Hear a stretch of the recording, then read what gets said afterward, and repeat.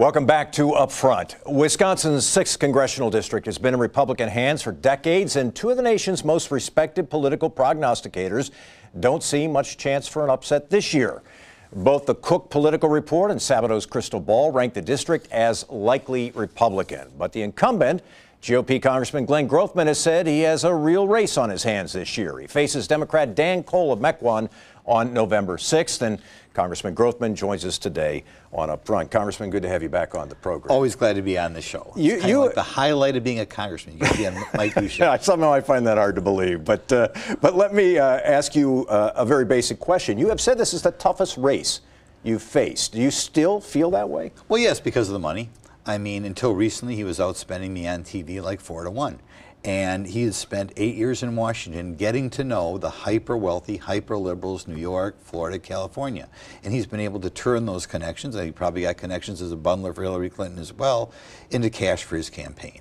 And if you're going to be outspent, and I think by the time this is over, I'll be outspent considerably, you've got to be very concerned, because I may not have enough money to entirely counteract things that he says that are misleading or outright not true. Do you think this district is changing politically?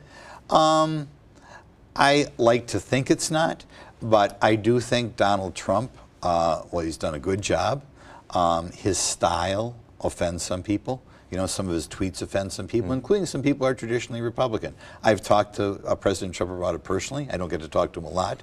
When I did talk to him, in the longest conversation I had with him since he was elected, I emphasized that some of his tweets are hurting him, and he'd be able to get more of his program through if he was more popular. And I think, you know, it is unnecessarily a distraction.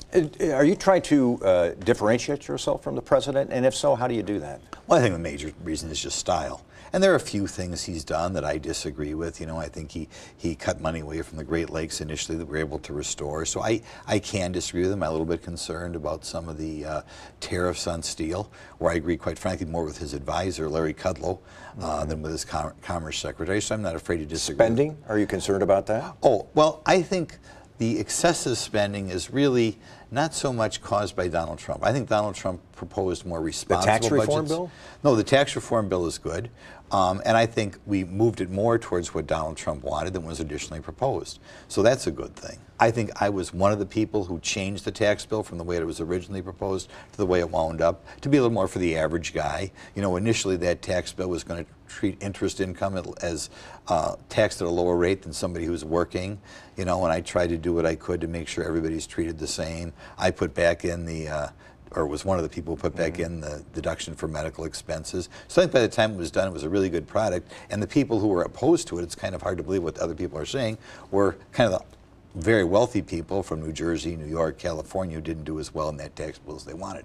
You've seen polling, though, that suggests that there are a fair number of Americans who think the tax bill is a tax break for the wealthy, that they don't believe they're really benefiting from it in the same way that businesses and wealthy folks are. They have to look at it. I mean, like I said, the people who voted against that tax bill in Congress, I'm saying the Republicans, voted against it because they felt the taxes were going up on the wealthy, which they are, from New Jersey, New York, California, that sort of thing. And we went out of our way again and again to make sure that people couldn't say that. We raised the zero bracket amount so that people in the lower income brackets are less likely to pay anything at all. I mean, across the board, that tax cut was designed to make sure we were benefiting the average guy. And I think if people get done looking at their tax return prepared next year compared to last year, they'll see it. They'll also see it if they look at their withholding taxes beginning of this year and 6 months into the year. You have voted to repeal Obamacare. You stand by that vote? Correct, correct. Why? Well, because Obamacare right now is a failure in so many ways. It has caused the cost to go through the roof for people who are not in Obamacare. It has caused some people to have to pay penalties for insurance, or for not getting insurance, which I think is entirely inappropriate and wrong. And particularly at a time when the private sector was doing a good job, particularly larger companies, of having more market-based insurance and getting a handle on cost, it kind of threw a monkey wrench into the whole thing. You hear Democrats saying that people like Glenn Grothman, who have voted for the repeal of Obamacare, would be jeopardizing health coverage for people with pre-existing conditions. What's your response? Oh, that's ridiculous. In both the repeals that I voted for, we retain coverage for pre-existing conditions. It's kind of frustrating for Republicans around the country because we sat in the rooms. We said we've got to maintain insurance for pre-existing conditions. We did maintain it in the votes that we took out of the House. Of course, nothing ever passed the Senate. And then it comes to election season, the Democrats say we want to get rid of coverage for pre-existing conditions. Anyway, it's not true. We must retain coverage for pre-existing conditions. I want to give you a chance to respond to something that Dan Cole has said about you. He said that you're one of the most partisan members of Congress, a Republican, one of the most partisan members of Congress. I don't think that's true.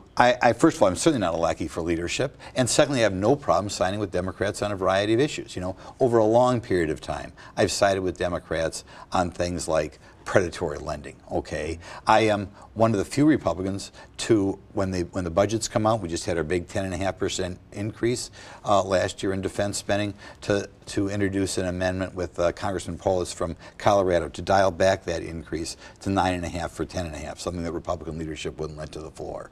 I am one of the only Republicans who's been out there trying to allow refinancing for student loans. So again and again, I have not been afraid to side with the Democrats, particularly when I feel they're looking out for the middle class or the average guy. So reaching across the aisle, you feel is part and parcel of who you are? I always have been. I've always been independent. It's kind of ironic that now they take a one-year thing on something that didn't involve votes, involved something like co-sponsorships, and said Glenn is partisan. I think what's going on here is Dan Cole spent the last 8 years in Washington and is not familiar with my record. So as the result, he wanted to run against somebody who was a predictable partisan. I'm not, so he just goes ahead and says I am anyway. Glenn Grothman is the incumbent in the 6th Congressional District running for re-election. It's good to have you back on the program. Always glad to be on the show. Coming up next on Up Front, what should we make of the latest polls in Wisconsin? I'll be talking with Marquette Law School poll director Charles Franklin when we come back.